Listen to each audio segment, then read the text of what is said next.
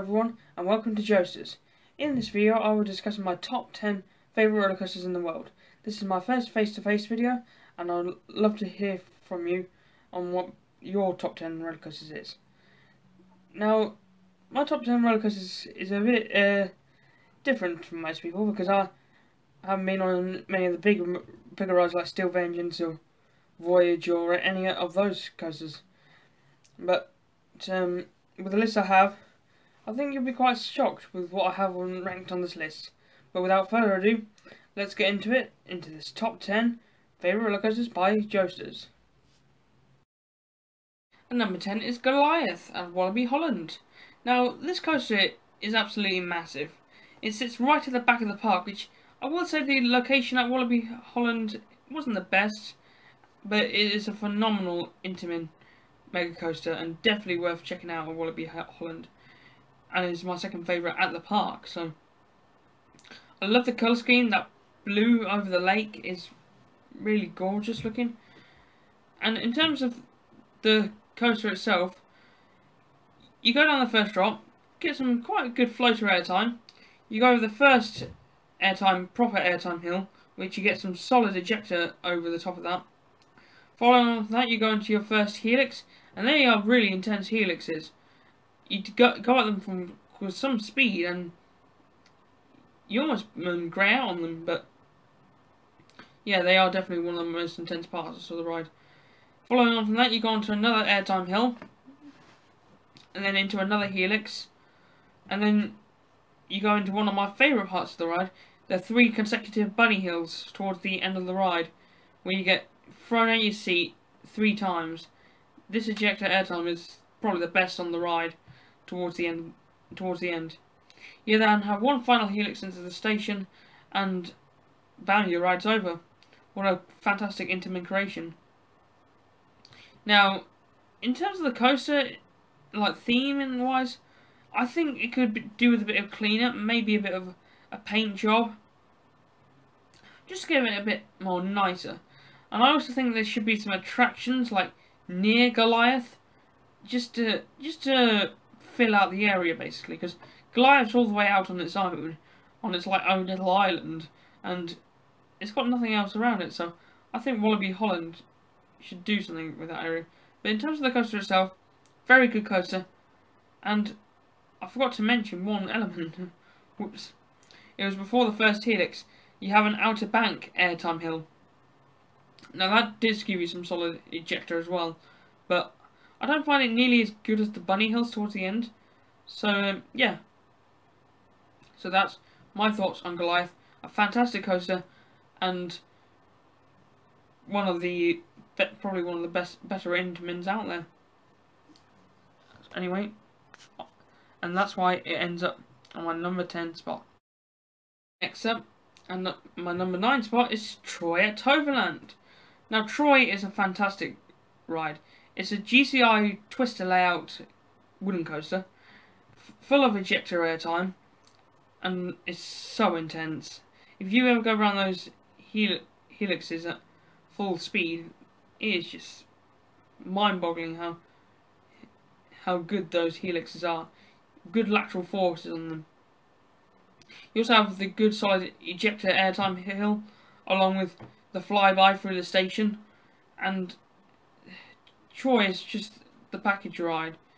It's got great theming, a Trojan horse at the front of the ride, and it's just an all-round good coaster.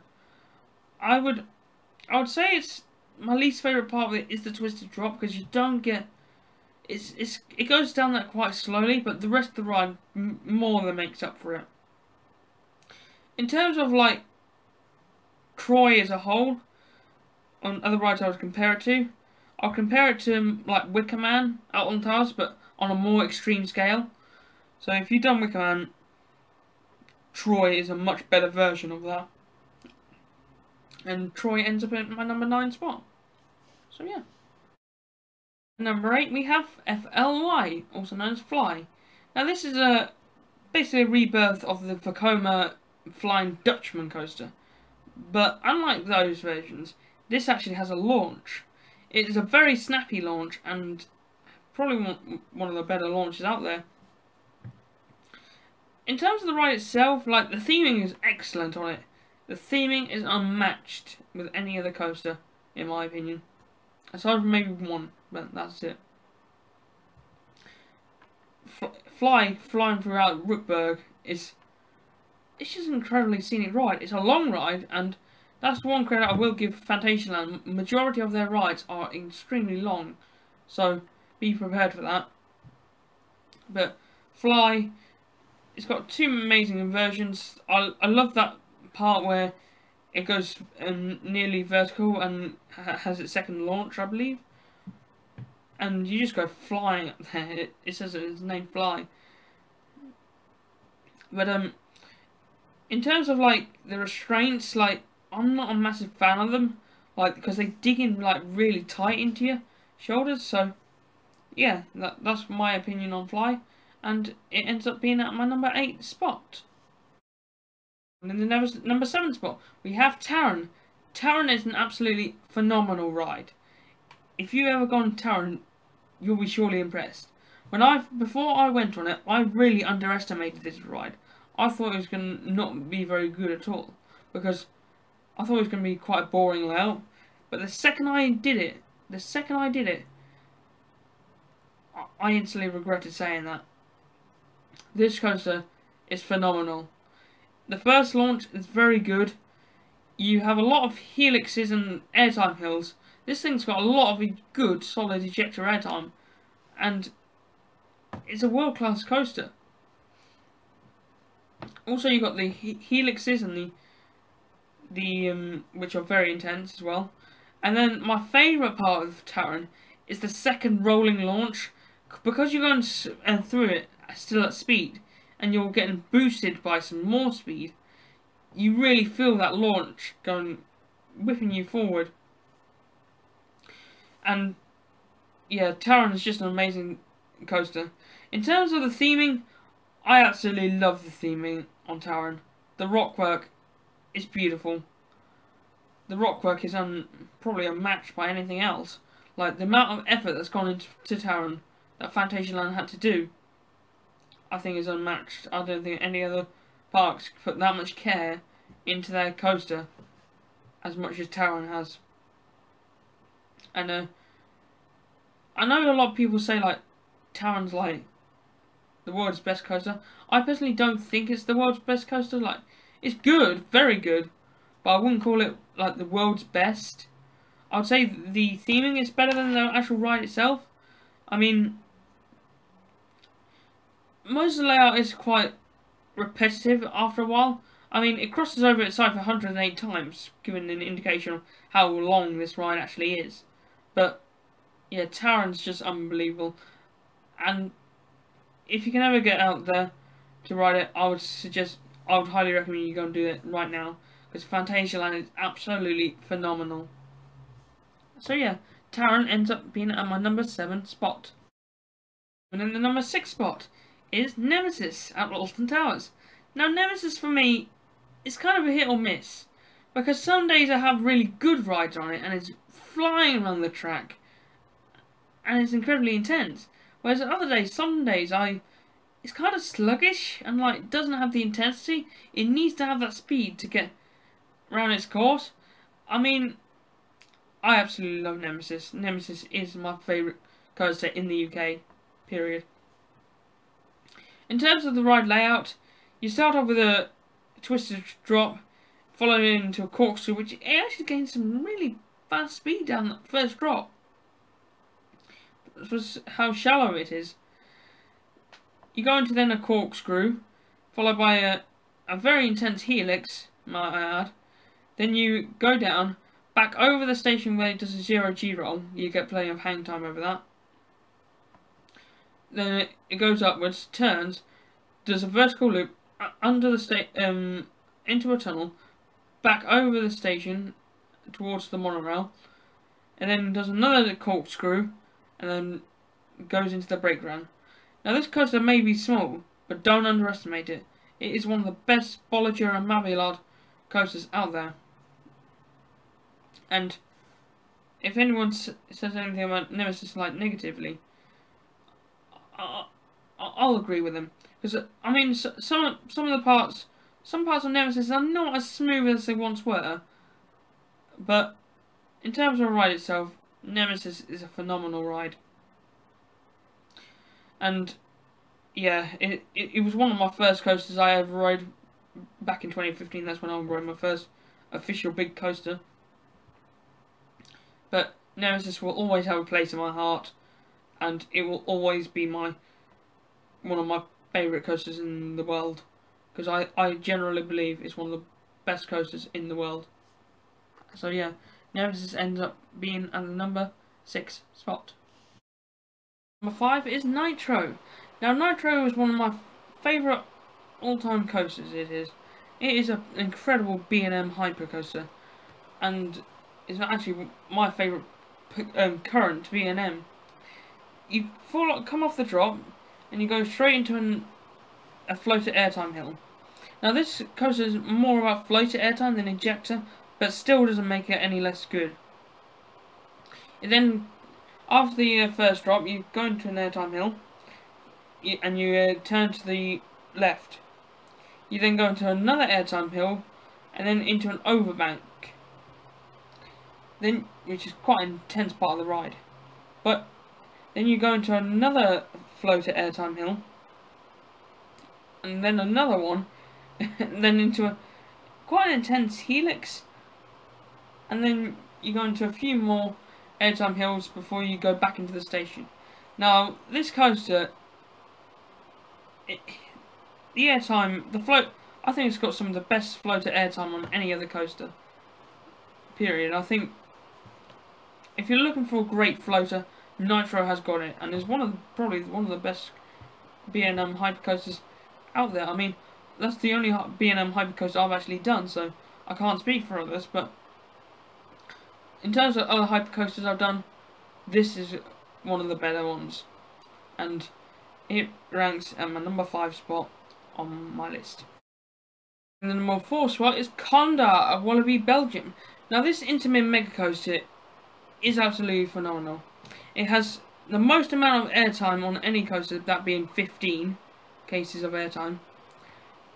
It has, after you come off that first drop, you go into your first real airtime hill. You get a lot of it out of that first one. Then you go into another outer bank airtime hill. Following from that, you go on to your non-inverting cobra roll, which you get some great sustained ejector on that, and it is one of the highest G moments on the ride. Following from that, you get some smaller ejector airtime hills, which actually provide some really powerful ejector on the coaster. After that, you go into some quite tight helixes around the ride, some more ejector airtime, and then the final part of the ride, you just continually go up and down in your seat, and you're never on your seat for too long, which is one of the best things about Condor. There's never a dull moment on it. Towards the end of the ride, it can get a little bit bumpy, but I would say this coaster is near perfection. The Condor is one of the best coasters in the world, and it ranks itself here. Two other things I forgot to mention about it is the lift hill is very fast. It is actually insanely quick lift hill because it's cable lift, but man, you feel like you're going like 40 miles an hour up it when you're really not. And the theming around the area near Condor is amazing, and I would highly recommend you check it out on Wallaby Belgium, because Wallaby Belgium desperately needed this coaster, because after Condor, you've got Psyche Underground, Pulsar, which really are just filler coasters. They're not really true standouts. This is a true standout coaster, and it's definitely top 5 worthy, and it ends up in my number 4 spot overall. Number 3 spot is El Toro. Now, I really regret putting El Toro here, because it is a fantastic ride, and the amount of ejector airtime you get on it is insane. But when I rode it, I didn't have the best ride on it. just from experience, and that is what really makes this ranking really difficult, because I don't remember my ride vividly at all. So that in combination, I was tired that night, and because I did have a night ride on it, and it was the evening. Didn't go too well. But I have been on El Toro, and for what it is, for a wooden coaster, it is one of the best wooden coasters I've been on. It was built by Intamin, which they've appeared in lots on this top 10 list, and yeah, El Toro is just insane. If you ever want a coaster that's just full of ejector airtime, full of intense elements, El Toro is the way to go. I must admit, it was running a little bit rough, but I think after some retracking, it should be definitely a smoother ride, and I definitely need to get back on it to give it a re-ride to just check how it runs now, because I didn't have the greatest ride on it. So yeah, I think I've got to go back to Six Flags Great Adventure to move it up higher, and that is why it ends up at the number 3 spot on my overall list. At the number 2 spot, we have Ride to Happiness. Now this coaster is absolutely pure chaos, I'm just going to say now. It was made by Mack Rides, and this coaster proves that they can build strong launches. You go out the station into a slow JoJo roll, which you get some great hang time on it. You almost feel like you're going to fall out on it. This is that crazy. Then after the JoJo roll, you head into your launch. You get hold there for a few seconds before you begin launch. You go up into this slight kind of top hat element, but it's kind of not because it's on the angle, but whatever. You still get some strong ejector airtime over this weird element, whatever it's called, before diving back down to the most intense part of the ride, which is one of the most intense parts of any coaster in the world, in fact. After this, you go into a banana roll, which is a quite a unique element. I quite like it, and it's, yeah, nothing special really. Then you go into the vertical loop, which that is crazy when you are spinning around on this coaster. It is one of the most insane coasters you will ever ride. Following on from that, you go into a 0G roll, which has hang time, lots of hang time as well. Not as much as the JoJo roll, but still pretty good. And after that, you go into another second LSM boost, and then you go into a step up under flip, which is a very unique element, and it's quite a weird one. It's a very weird element, and it's one you'll have to experience for yourself to get the full gist of it. But basically, you go up, then you go upside down, and then you fall back down. That's the best way I can describe it, really. Then after that, you get a row of 3 solid ejector airtime hills, and then back into the station. And the amount of elements this ride has is phenomenal. This coaster has so many good, strong elements, and it's just an overall package ride. I just don't really know how else to put it. It's such a good ride. You have to go and check it out at some point. That's all I'm going to say to you. And the scenery around this ride, once it all grows up, and because it is quite a new road, because it only opened this year, and once it all grows up and it's all lovely looking, it's going to be a gorgeous area to just gaze at all day. And I mean, around the Plopsaland Japan, you can see this coaster from anywhere. So, yeah. And that is my overall opinion of Ride to Happiness, and it falls at my number 2 spot. Only just though, my number 1 and number 2 are very, very close in comparison.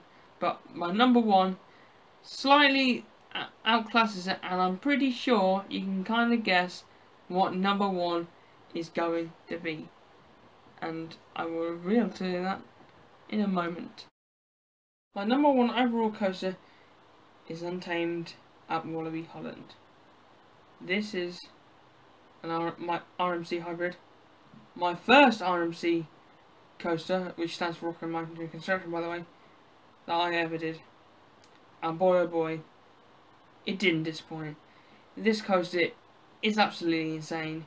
You go over that first, you go out the station, which gets your heart beating already because of those heart beating sounds that it makes when you exit the station, into an outer bank turn, up a lift hill, and then you get whipped over down that lift hill and get so much sustained ejector. It's crazy how much you get over that hill. Then you have a little bunny hop, which does provide a little bit of ejector airtime, but not as much or as prevalent as the first drop. After that, you have the quite a unique element on this ride, a double inverting stall, which is quite good. You get some good hand time on it. Then you go on to the step up under flip, which is the same element that's on Ride to Happiness, just on an RMC hybrid, of course. Yeah, and that's quite a good part of the ride. Still quite a lot of hang time on it. After that, you go on to a overbank inversion. That's prior to that, you go over an airtime hill. There's an outer bank airtime hill. Then into a double up. Then into a double down. Then up into a overbank inversion. You turn around, and it's kind of an L-shaped layout. And then after you turn around, you then just go into airtime after airtime after airtime after airtime after airtime after airtime after all that airtime. You then go into the final inversion, a barrel roll. Then you go up into the station, which you get some insane ejector on that final hill, into the brake ground. This ride never relents. It's unrelenting. It's wild. It's crazy. It's an RMC hybrid. If you've never been an RMC hybrid before, you have to get on one. These things are really intense, and people aren't lying when they say these things have great ejector airtime.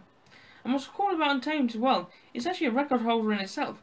It has the most inversions on a hybrid coaster, so you got those points towards it, and it's just a beautiful looking ride. I mean, with this coaster, just everything about it is near perfection. Now, the one thing I will critique about this RMC hybrid coaster is the trains. The trains aren't so good. The trains are quite uncomfortable, especially after all that strong ejector airtime. But I wouldn't change anything about the layout or anything really, and I wouldn't sacrifice any airtime for better restraints, to be honest. This ride is perfection. Said it right there. It is perfection, and it is my #1 overall coaster. Thanks for watching this video. I hope you did enjoy it. Please like and subscribe. It will really help my channel out and help develop my channel. And please, if you want to, please give me some tips on how to improve. I would really appreciate that. Some constructive criticism so I can make the videos better in the future and to present them and to get better at YouTube, because this is my second video and I've never done anything like this before, so please give me some advice and help this channel out. And with that, see you later, Josers. Bye for now.